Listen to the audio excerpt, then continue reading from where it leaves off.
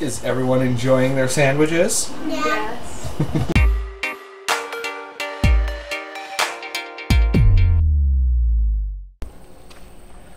Hey guys, how's it going? I don't often record footage of myself, but I'm Kevin with the Papineau Homes project.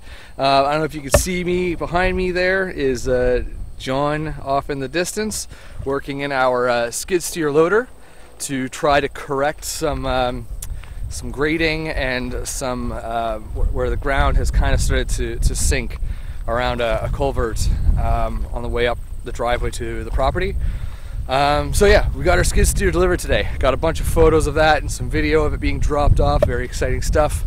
There's a lot of work to be done on the driveway here, but also around the exterior of the dwelling that we call the shoe, where Bernice and Alan have moved in with their kids.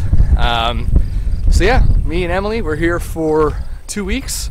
We're about 4 days into our 2-week stay, where we're going to be helping out around the property with whatever we can. Everything from helping to get printers set up, to helping to get stuff cleared out of the garage, to setting up a heat pump, hopefully. Lots of exciting stuff. This is pretty awesome.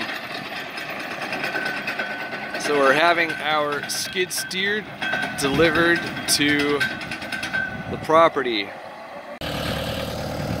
Here we go. Offloading the skid steer off the truck.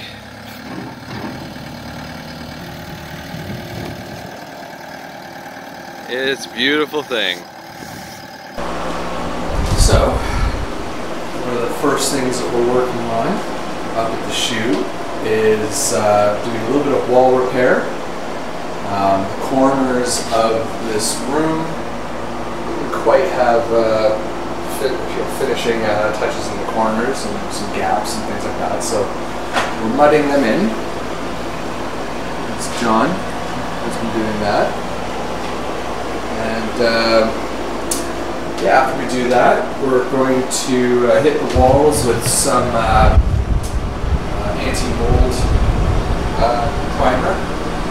There's some issues, and like you can kind of see it on the bottom of the wall there by the trim.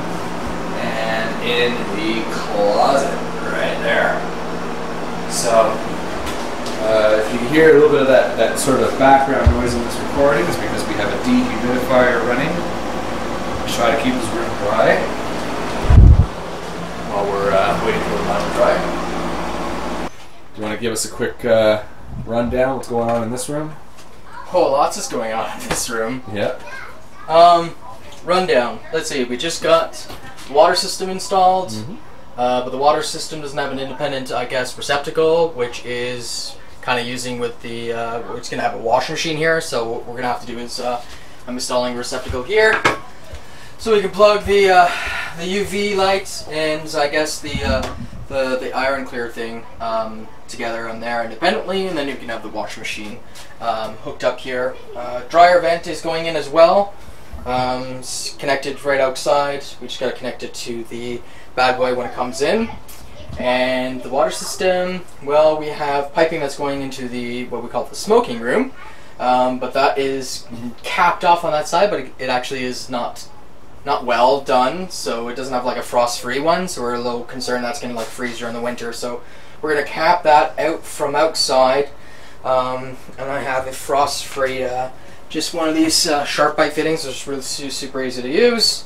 So I'll plug in this bad boy over here and then redirect the water for the washing machine.